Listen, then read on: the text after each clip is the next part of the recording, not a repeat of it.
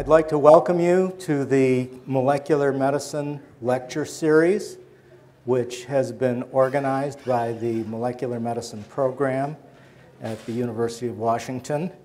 And it's partially sponsored by a grant from the Howard Hughes Medical Institute. The Molecular Medicine Training Program started as an idea generated by two professors in the School of Medicine, Nancy Maisels and Stan McKnight, who felt that the time was right for a program that would facilitate dialogue between students whose primary focus was in the basic sciences and people who were interested in the clinical sciences. And although those two spheres of endeavor interact to a great degree, we thought it would be useful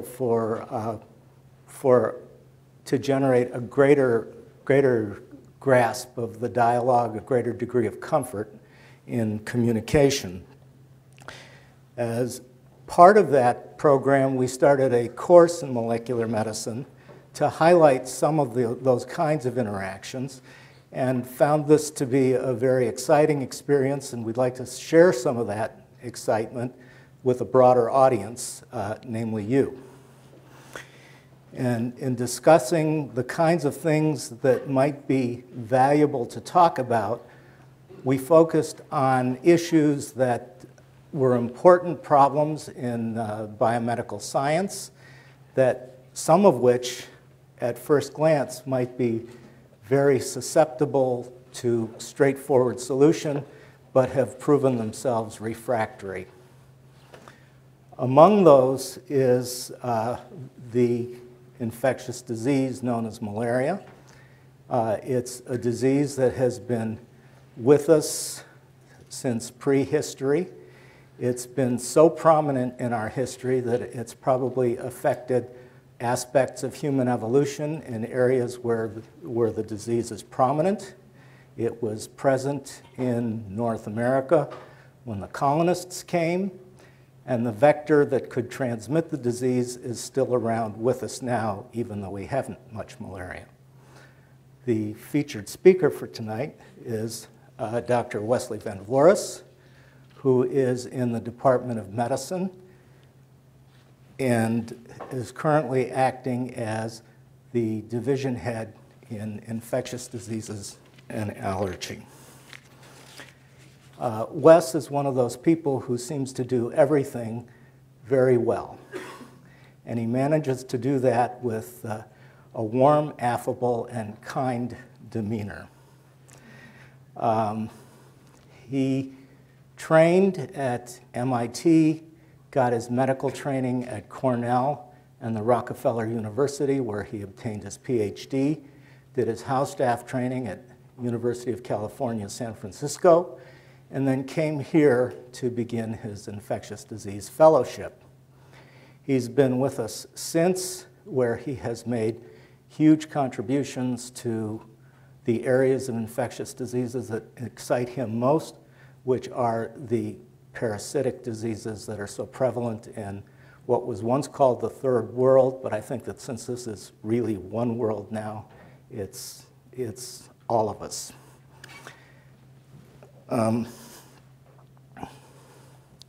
Wes has contributed by really establishing and developing the tropical medicine clinic at the university.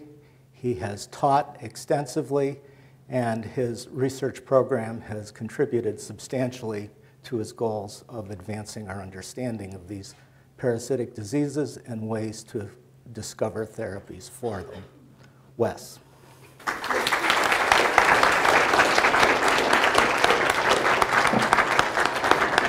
Well, thank you, Henry. That was a wonderful introduction, and I'm sure I'm not deserving of it, but I'm happy to take it. And thank you all for coming out on such a miserable night that even a malaria mosquito probably wouldn't come out on. I'm really excited to introduce the idea of malaria to you that some of you have not really even thought about this disease much other than reading about it in the newspapers. Others of you that are sitting in the audience, I can see, are my esteemed colleagues who I find the University of Washington a really warm and wonderful environment to collaborate with. And I think it makes our institution one of the very best in the United States. So, first of all, to introduce you to this slide, Malaria, Hot Times for a Bad Disease. The reason I titled it Hot Times for a Bad Disease is not so much that you get fever from it, which is absolutely the case, but rather that there's lots going on now in global health, and there's lots to be excited about. You probably know about all the jazz the Bill and Melinda Gates Foundation gets every time they describe a new and emerging grant that they're making. They're certainly involved with malaria and a lot of other things. And we have now the malaria genome, you know, the genetic code that actually describes what the makeup of malaria is. And it's also a time where breakthroughs are actually causing a difference out in the field in people's health and so on. So this picture actually, I'm going to try pointing with this little pointer. Can you all see that? This woman is sitting by the fire because she's chilled with malaria. This is a woodcut from the 19th century showing the effects of malaria. So this woman's chilled, and she's in the clutches of the parasite. Malaria is a single-cell parasite. Fortunately, it's not quite that big, but you know, it shows it wrapped around her, and she's chilled, and she's about to get attacked by this guy, which is a so-called egg monster, which is the guy that's going to make her real feverish and hot and move away from that fire. Meanwhile, her husband's doing his work over here, ignoring the whole scene, so nothing's really changed over time. But, and then these are the malaria parasites shown as tiny intracellular parasites that you may have seen in the demonstration out front. So malaria affects about 500 million people a year. So I want to start out with one story about a child with malaria, one of 500 million stories that happens every single year. A 3-year-old Kenyan boy from Africa, obviously, feels bad, has chills, but is warm to the touch. And later he becomes increasingly sleepy, and his mother starts to get concerned about her, and she can't actually wake him up. So she brings him to the local medical clinic, and he's unarousable there. They can't wake him up, and he's got very high fever. And they probably reason without any lab tests, like some of the tests you were shown outside, that he has malaria. And so they have to put in an intravenous line to deliver the malaria medicine. And the diagnosis of this is something called cerebral malaria. The malaria has gotten to his brain to such a bad state that he actually is unarousable, can't wake up. So malaria is a mosquito-borne parasite, so it's transmitted by the Anopheline mosquitoes. This is a so-called vector of disease, right? So something like a mosquito can fly from person to person transmitting a disease, so we call it a vector. And it makes about, I mentioned, up to 500 million in recent surveys have thought to be infected by malaria every single year. Although these numbers are actually exceedingly difficult to get because they're happening at the ends of roads where people are out in rural areas experiencing mosquito bites and getting malaria transmitted. The recent surveys, one particularly by Snow and his colleagues, have suggested that between 1.7 and 2.5 million people die of malaria every year. This is just intolerable. And this is happening in 1 to 5-year-old children. This is because this is when their immune system is the most susceptible to malaria, and because malaria remains a huge problem in Africa in particular. In fact, I like this picture of the malaria mosquito, the Anopheline mosquito, with showing the shadow cast upon Africa there. And that's to show you what a shadow malaria actually casts upon sub-Saharan Africa. So how can you conceive of 2 million children dying a year? It's really hard. I mean, I like to try and break it down into lower numbers. So, for instance, here's an African daycare shown down here in the right lower part of the slide. And there's 12 children in that daycare center. And 450 of these daycare centers would just go out of existence every single day from the deaths that are occurring. Or an easier way to think about it is one child dying every 20 seconds. So during this talk of about an hour, we're going to see something like 180 deaths of malaria, unfortunately. So the other really susceptible population besides the 1 to 5-year-old children turn out to be pregnant women, and particularly pregnant women that are in their first pregnancy. And I'll talk to you about work that's being done that's led to an understanding about this and how this is a new promising area for a vaccine to prevent malaria, particularly in that population. So in this talk, I'll talk to you first a little bit about the disease, then and I've talked a little bit about the epidemiology. I'll move to talking about how malaria causes illness, and some of these things we've just worked out. In fact, since we've gotten the genome of malaria, we've worked this out. I'll move to what are sort of new promising areas in intervention and some of the recent good news that's been released about malaria, our efforts having an impact on reducing the malaria around the world. And I'll talk to you about new efforts that are needed to help eradicate the disease. So the word malaria actually comes from Italian, from malaria, meaning bad air. And originally, folks thought that when you lived around swamps, the air actually bubbled up and caused people to have the symptoms of malaria. It wasn't until in 1880 that Laveran discovered malaria parasites are actually intracellular parasites. They're single-celled parasites that occur in red blood cells. He found this in Algeria in the French Foreign Legion in 1880. So lots of good things came out of the French Foreign Legion, other than the old movies that we see. And he won the Nobel Prize in 1907 for this discovery. Then Sir Ronald Ross discovered malaria parasites in the Anopheline mosquitoes. There had been some suspicion that malaria was somehow connected to mosquitoes, but Ross actually painstakingly dissected mosquitoes, as you did out front, and found the malaria parasites in them. He did this in India in a town now called Secunderabad in 1887, and he won the Nobel Prize actually before Laveran for this finding. So this led to some important, public health considerations, because we knew if we could keep mosquitoes away from people, we could stop the transmission of this infectious disease. Unfortunately, malaria has continued to be a problem, and this didn't solve the public health problem. So I mentioned before, malaria is a parasite. It's actually a single-cell parasite. We call that a protozoan pathogen, as to be distinguished from bacteria, which are single-celled but don't have a nucleus. And the kinds of illness that malaria cause, I mentioned fever and chills are a big part. So remember the lady close to the fire trying to get warm.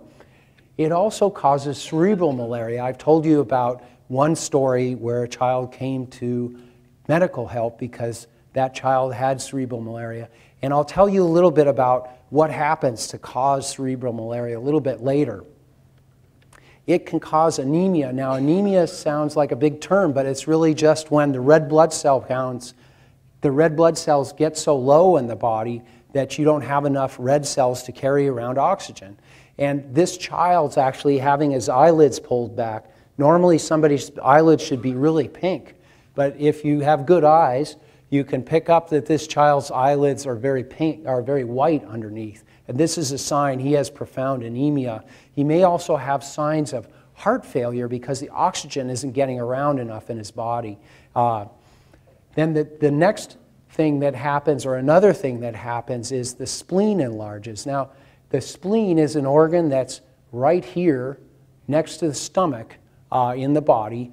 It's blown up here for you, and the spleen is actually a filter of blood. So if you think about it, all these malaria-infected red cells are getting filtered out in the spleen. As that happens, it enlarges, and people actually can have the spleen rupture or other things happen because of that.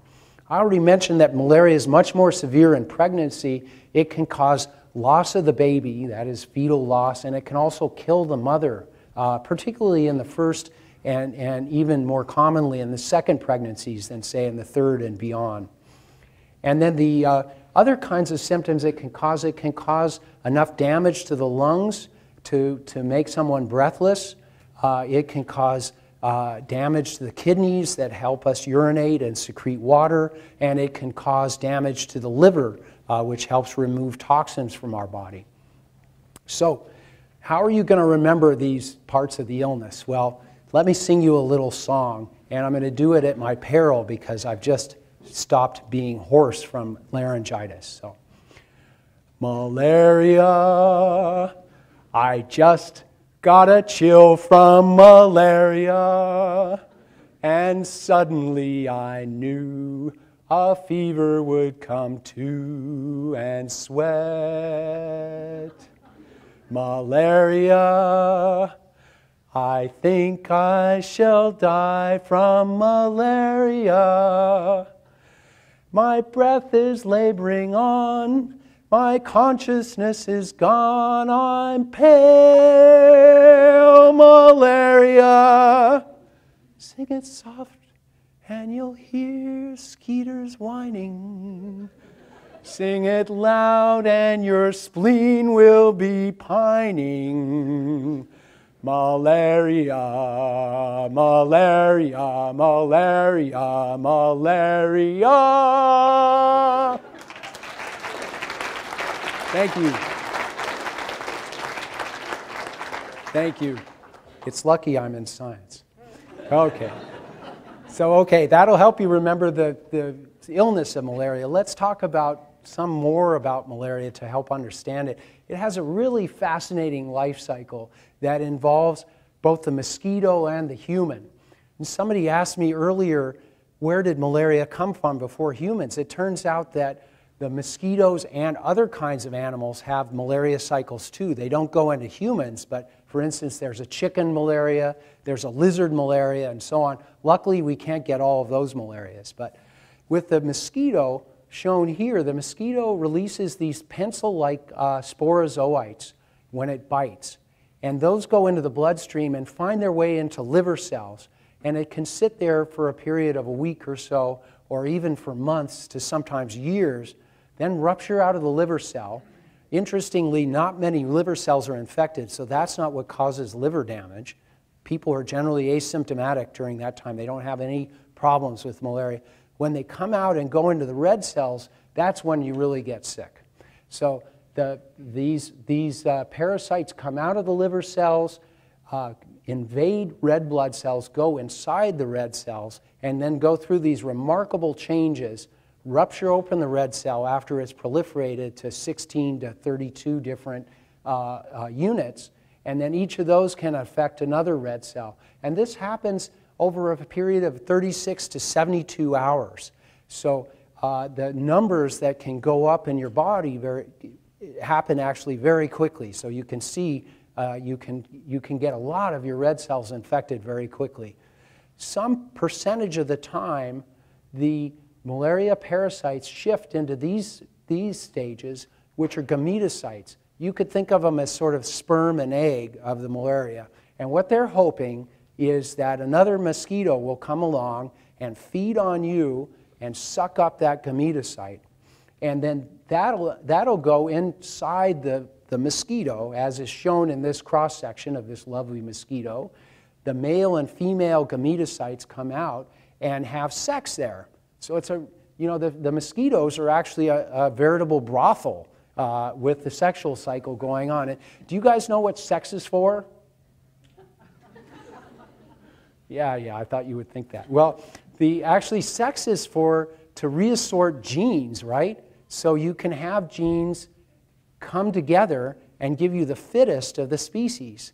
So all the sexual cycle of the malaria is coming to reassort genes and give malaria the best chance of going through its life cycle. And so things might happen, like a drug resistance gene might come together with a gene that would make it survive better in another person, and then you'd have drug resistance malaria getting transmitted from one person to another. So it undergoes this complex life cycle where you have these sperm-like elements coming out and invading the egg. Sounds a little bit like what happens in us, right? But then it plows through the gut here, moves into the foregut of the mosquito, and then in actually the salivary glands, these little units come out called sporozoites, and they're injected back into humans during the next feeding cycle of the Anopheline female, so the female mosquito. And if you've ever been out with a bunch of tropical medicine guys, it's really fun because I go to tropical medicine meetings and the guys, watch the mosquitoes on them and go, ooh, that one's an Anopheline female. Can you see how it sticks its butt up in the air? And the other one goes, no, that's an Aedes. It's sitting flat. But, it's kind of, but mosquitoes are really cool organisms. They have this advanced hypodermic engineering that they created a long time before we even had engineers, where they have this unit that slides back as they push their jaws under the skin. And when their jaws come in, they cut into the skin and find a capillary bed or whatever, by hook or by crook, so to speak, no pun intended, and they shoot a bunch of salivary juice down into your skin. And this salivary juice actually is an anticoagulant. It stops blood from clotting. It would be a miserable deal, right, if the mosquito got the blood halfway up its little proboscis and then it clotted. So it shoots in this anticoagulant, allows it to take up the blood, but in shooting in that anticoagulant, if it has been infected with malaria, it'll shoot in malaria sporozoites, and that'll infect the human. So it's an amazing process that led to this infectious cycle with malaria. Now, malaria red blood cell forms, as I mentioned earlier, are really the ones that cause disease. And with the rupture of the red blood cells, as is shown in this part of the diagram here where the little parasites are being released, the insides of the red cells are released. And when they're released, there's toxin release. And that toxin actually triggers our own white cells to know something's up. And the white cells send out a signal saying, make a fever. So that's why we end up with the fevers that happen over and over, actually, in malaria because of the rupture of red cells. Why does malaria cause such sickness? Why does it cause things like cerebral malaria, like in that little child I told you about from Kenya? Well, one of the reasons is that the infected red blood cells, the red blood cells that have the parasites inside, stick to the blood vessels. And by sticking all over in the blood vessels, they actually can kind of gum up the blood vessels in various organs. When they gum up the blood vessels here, if they're stuck in the capillaries in the brain, the little tiny blood vessels, the oxygen isn't getting through to the brain properly, and you can have the phenomena called cerebral malaria, where the child isn't getting enough blood to his brain, and actually that's causing some of the disease. Then I mentioned that pregnant women are more likely to get seriously infected with malaria, and part of that is because their placenta, that is the unit that transfers oxygen from the woman to the baby, actually gets gummed up with malaria parasites too. And those parasites can proliferate to such high numbers that it can kill the infant and it can kill the mother. So this is a picture of the placenta and a high-powered view showing the gummed up infected malaria red blood cells stuck all over. And this can happen anywhere out into the vasculature. In fact, probably what the malaria, we don't want to try and second guess what the malaria bug is thinking, partly because it can't think, but probably what it's trying to do, or what's been evolutionarily selected, right, is for the parasites to stick out in the vasculature and not go through the spleen. So I already told you the spleen is the blood filter. You don't want to go through the spleen because there you're going to get eaten and destroyed. So this keeps the malaria out in the periphery, but it causes bad effects for the humans. Now, how does it do that? How does it actually stick out? Well, the key to the response was Velcro before Velcro was ever discovered, right? Because what happens is The malaria parasite encodes for proteins, that is, proteins that are exported out into the red blood cell membrane. So shown here, comes out of the parasite, makes it out to the surface of the red blood cell, and then, like the little hooks on Velcro, sticks out onto the blood vessel lining, as is shown here. Well, the interesting thing is that, or one interesting thing is that it's not just one gene that does this, but it's literally hundreds of genes. So I mentioned that the malaria protein's the reason for the Velcro sticking and sticking out in the periphery. When we got the genome, that is the collection of genes that make up the malaria genome, when it was all sequenced, like the human genome was sequenced, we got the malaria genome sequenced. It turns out there's hundreds of genes for these proteins that are exported out into the red blood cell. And the interesting thing is that although there are hundreds, the malaria parasite only shows them one at a time. So that allows them to show them for a while and then change their code and show another one. And this helps malaria persist. So the immune response is always trying to play catch-up. So like Janie here, who's wearing a red sweater one day, the next day she takes off that red sweater and puts on a green sweater. The next day she takes off the green sweater and puts on a purple sweater.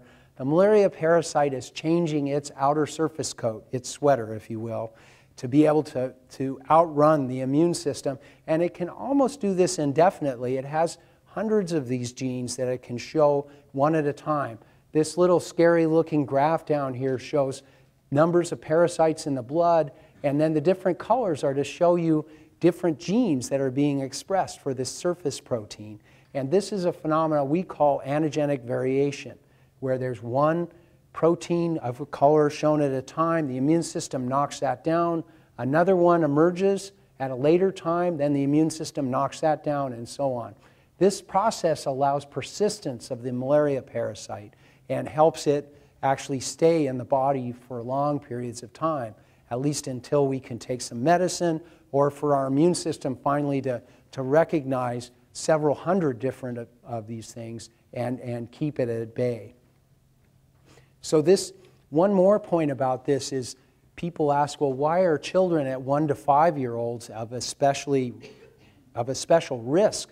Well, it turns out during that period of being 1 to 5-year-olds, two things have been shown to correlate to getting more resistant. It's not like you don't get sick after you're 5, but your chances of dying are less, and you get malaria less and less frequently. And so the two things that happen are, number one, you start to recognize sporozoites, so the parts that come from the mosquito, the little tubular forms, you start to recognize them as foreign.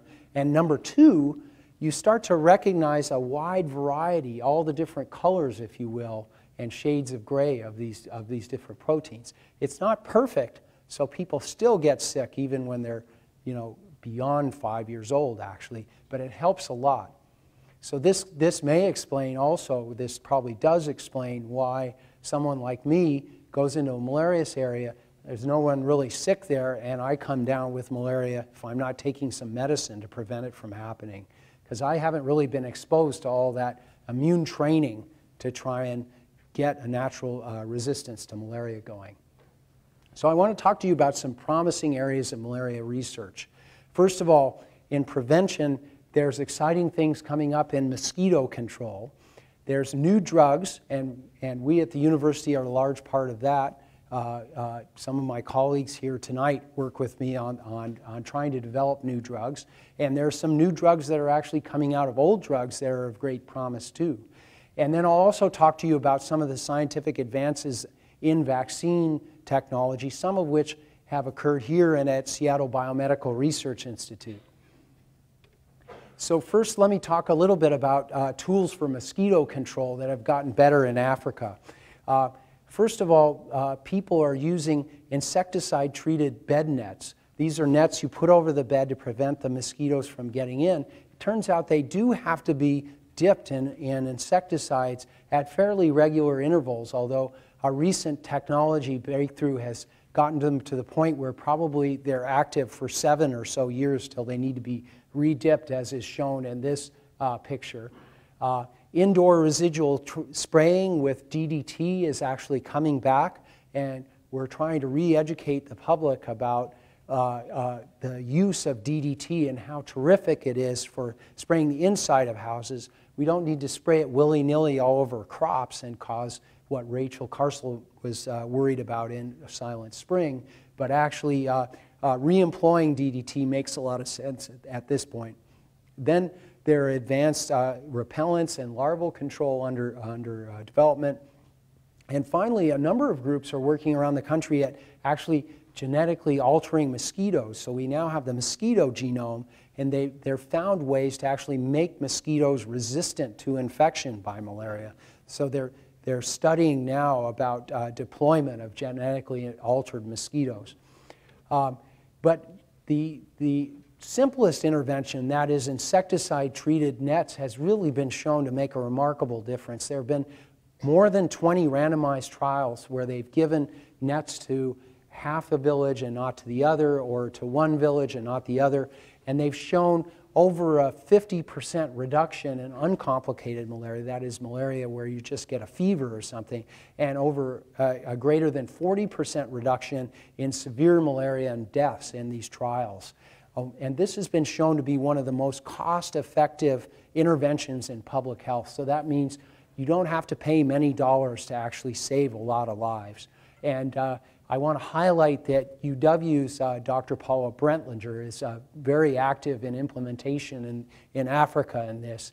And this has shown a distribution center where they're distributing bed nets to folks. An issue in malaria actually has been that the drugs that we have to cure it, the malaria has found ways to become drug resistant to it. And this world's map, which shows the areas where malaria is still widely transmitted in red, shows both green and blue dots. The blue dots are where there's resistance to the classical drug for malaria, chloroquine, that's been in heavy use since World War II. Very, very cheap and effective anti-malarial until it's basically been wiped out in terms of usefulness by resistance around the world. The other dot is a more recent phenomenon, that is sulfadoxine pyrimethine resistance, which is another drug that's used widely around the world. And as you can see, resistance is spreading willy-nilly to that. And not only these drugs, but drugs that have been fairly recently developed. There's new resistance to malaria, and they're spreading around the world. One of the interesting new breakthroughs is for a class of drugs called artemisinin-based drugs, and these are based on classical Chinese therapy for malaria, known since about 200 BC to abate fevers, that is, probably treat things like malaria. And a Chinese scientist, that is Tu Youyou, isolated active anti-malarial, that is King Hao Shu, from, or artemisinin from the plant in 1972. And this is the chemical structure, and this is the actual plant. This plant grows all over the place, basically like weeds, and has been planted all over the world now to try and isolate this natural substance. One of the breakthroughs, though, has been to combine this artemisinin, this Chinese plant-derived chemical, with other drugs.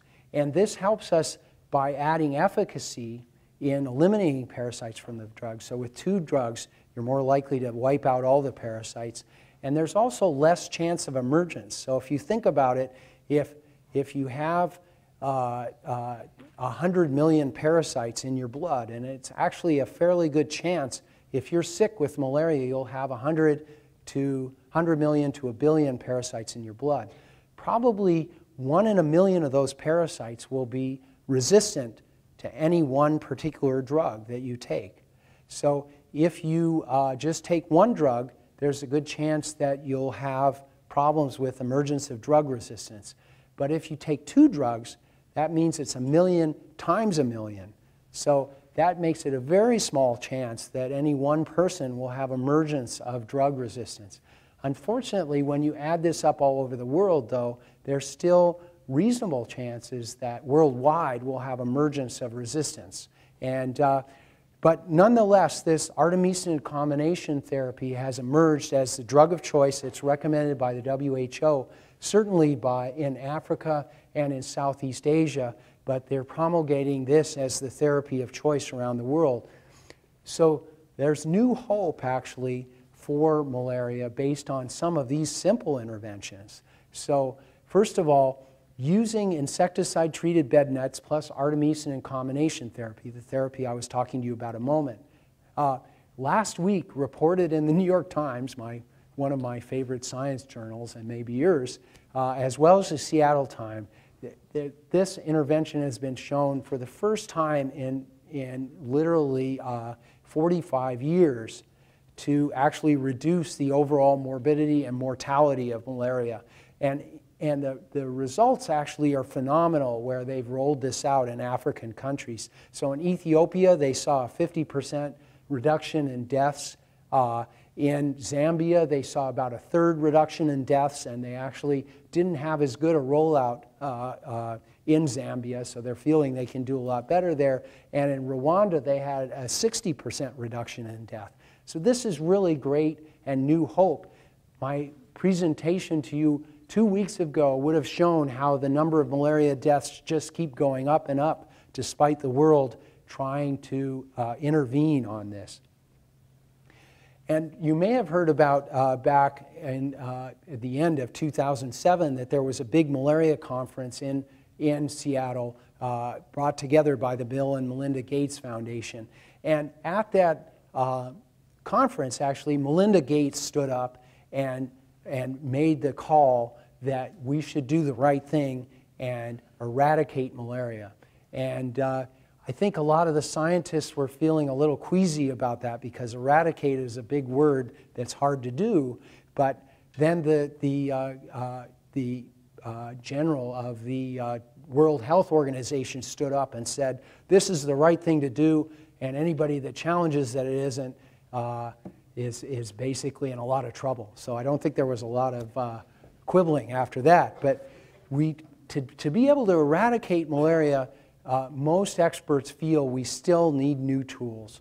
We're likely to see resistance to this new class of drugs, the artemisinin drugs, and to be able to find out if resistance is happening and react to it in a timely manner, we need to establish networks to track drug resistance. And I'll tell you in a second about one of our faculty members' work on that.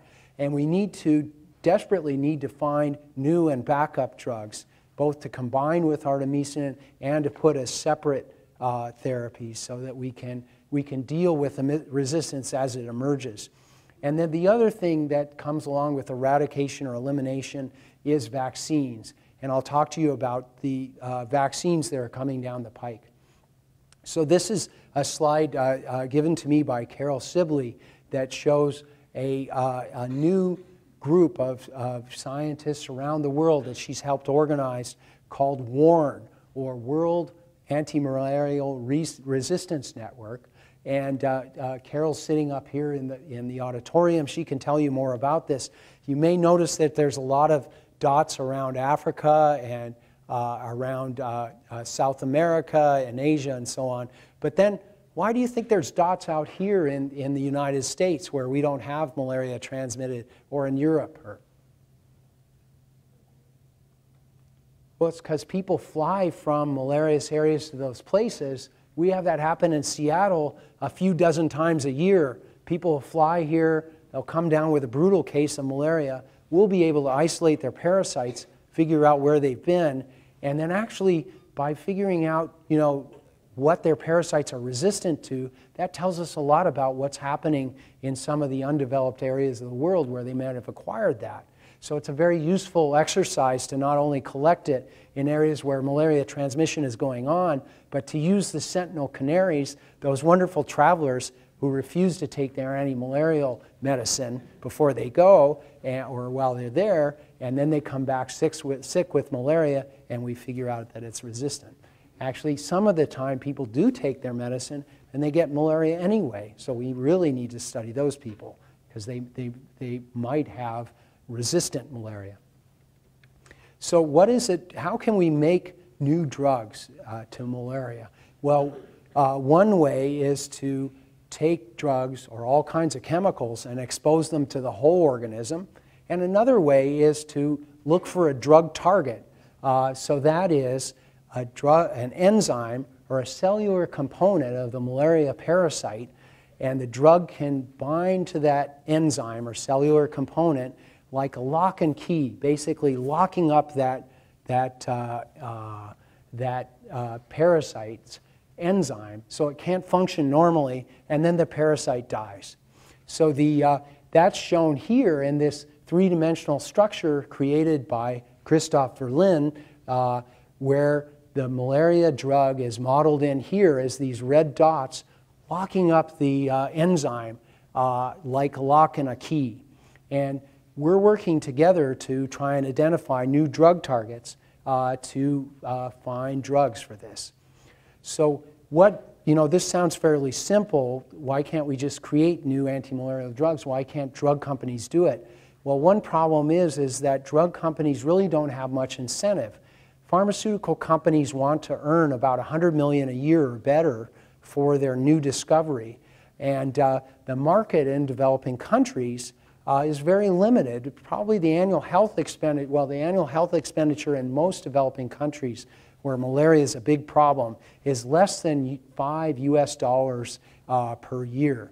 Actually, maybe since the US dollar sunk a lot, maybe it's more like less than 8. But anyway, and then the travelers and the military market is fairly limited. So this means that they don't have much incentive to go into drug development for malaria.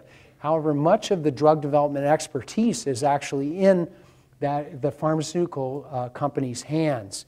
So the solution for that has been to stimulate public-private partnerships, PPPs, if you will. And these public-private partnerships put together people like me in the university with pharmaceutical companies to try and find new ways to get drugs.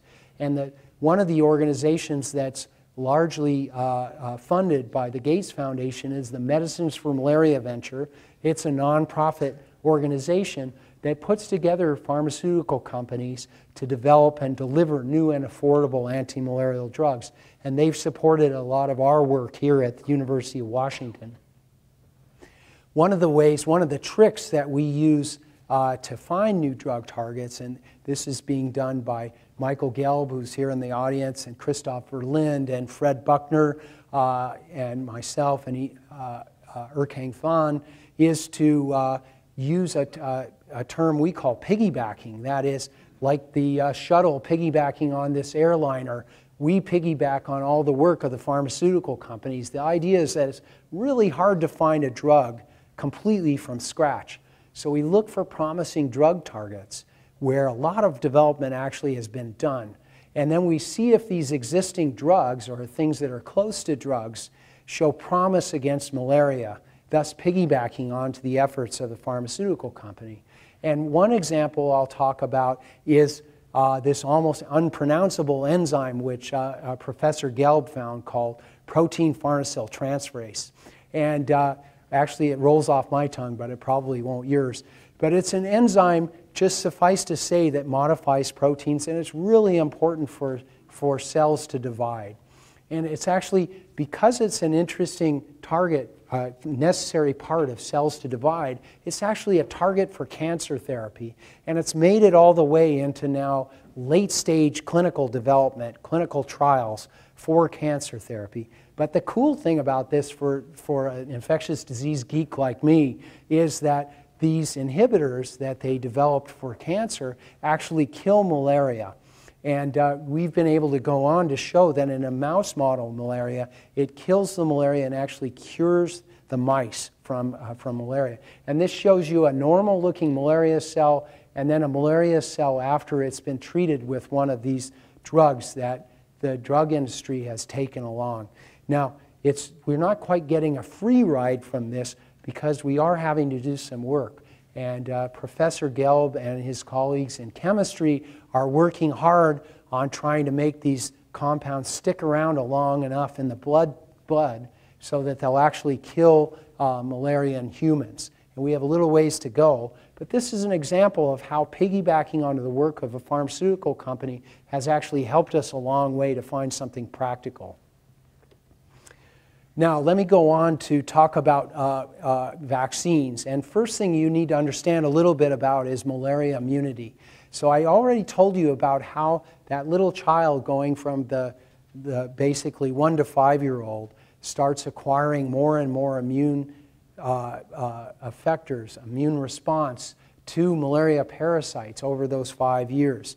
And over those 5 years, they become immune to those sporozoites that are injected by the malaria mosquito, and they become immune to all these different antigens, the outside proteins on cells that, the malaria parasite has literally hundreds of them.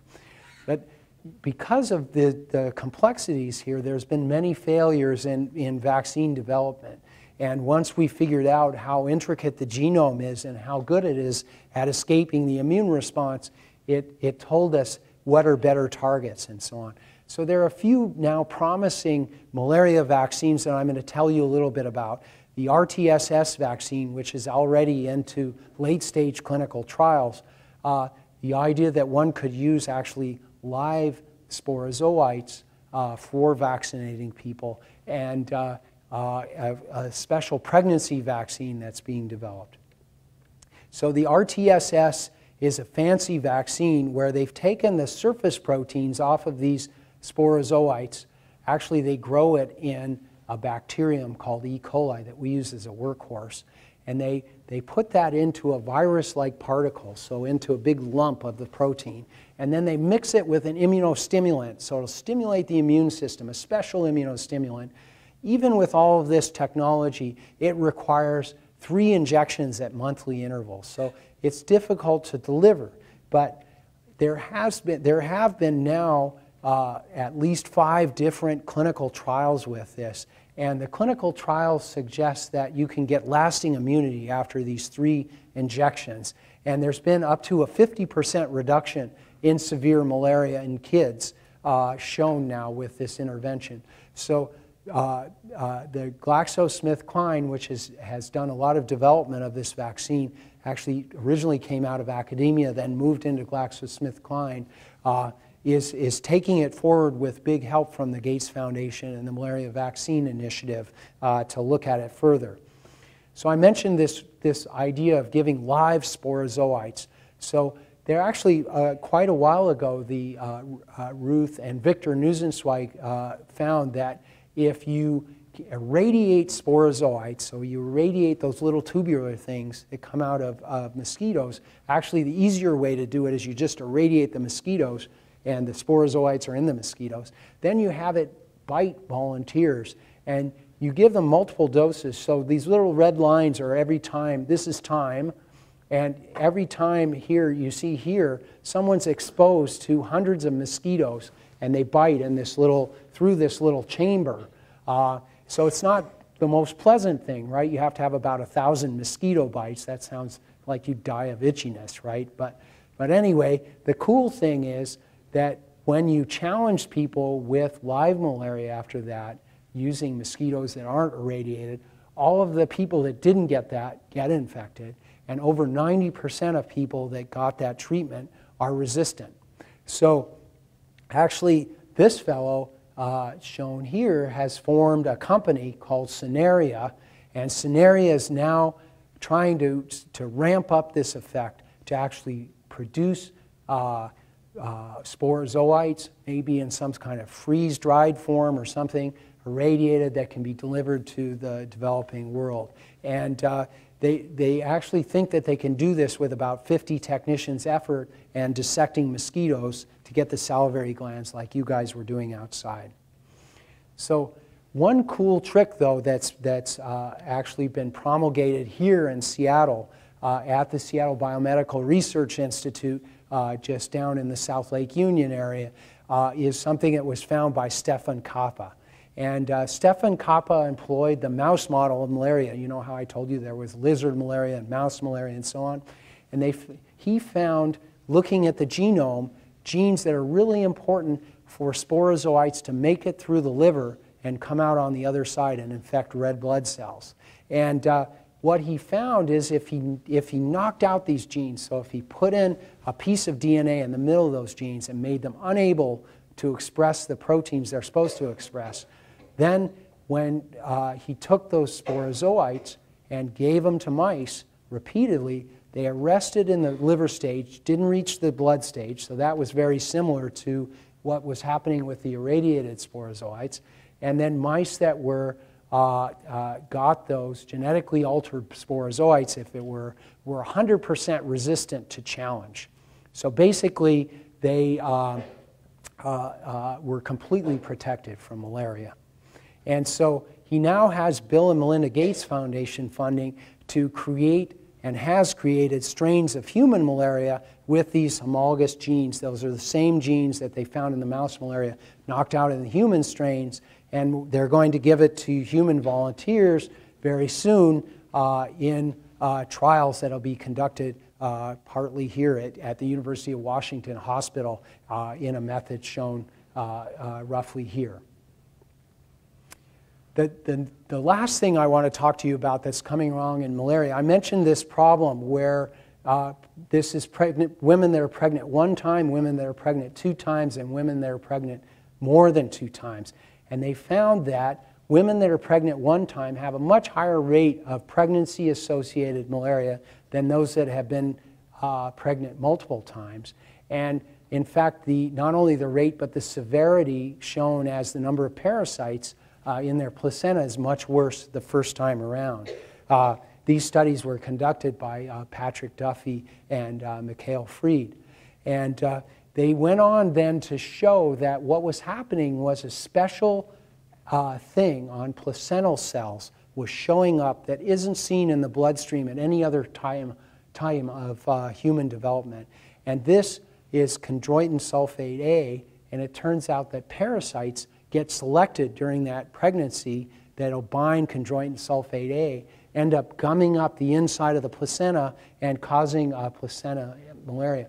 The cool thing is that there's only 1 or 2 or maybe 3 variants of this around the world that will actually cause this kind of pregnancy-associated malaria. And women become naturally resistant as they acquire the immune response to these chondroitin sulfate A binding things. And so that's why women become more resistant to malaria in their 2nd and 3rd pregnancies, is that they've already started to develop an immune response to these special malaria parasites that show up in the 1st pregnancy. So, and the cool thing also is these anti-adhesion antibodies can be taken out of one woman in Thailand and given to another woman in Kenya, and she's protected. So there's a good model there that one can make a vaccine for this.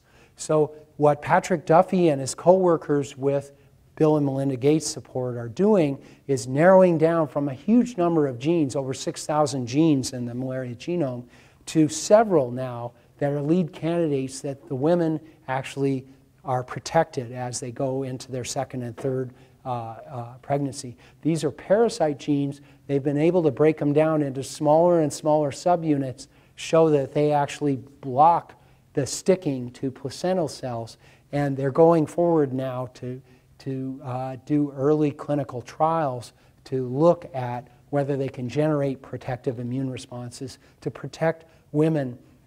So the idea is you can immunize children around women in particular, when they're around 10 years old. Then when they get pregnant the first time, they won't have very much risk from malaria at all. So just to summarize where I've been tonight, I've told you about the advances in malaria that have been helped a lot by the new genome of malaria and our understanding, better understanding for why malaria causes disease, that is pathogenesis, why it persists in the humans, what kind of prevention has been devised, and particularly the effective role of insecticide-treated bed nets. I talked about drug development, and one thing that's good and is out there at the end of the road now is this artemisinin combination therapy. But we need to continue to develop new therapies because it always seems like the malaria parasite is able to become resistant to anything we develop. And then at the same time, we need to push on and develop new vaccine therapies and to roll out all of these different therapies at the same time to help bring the promise that Melinda Gates brought to us at that conference last year, that is to eradicate malaria. Thank you very much for your attention.